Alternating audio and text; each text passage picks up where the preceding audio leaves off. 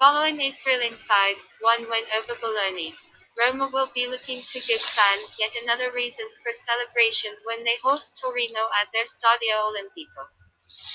The Romans aim to climb to the Champions League berth in the Serie A standings, and they are likely to stick to their attacking style of play against Torino. Edin Dzeko, who scored his fourth goal of the season at the weekend, is widely expected to lead the line for the hosts. Lino's Toro, on the other hand, are having a season to forget, with the team collecting only 6 points from possible 33 to date.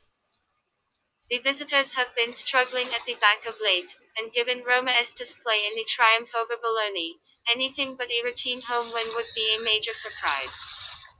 In their last meeting in the Serie A, the Giallorossi defeated Lino's Toro 3-2.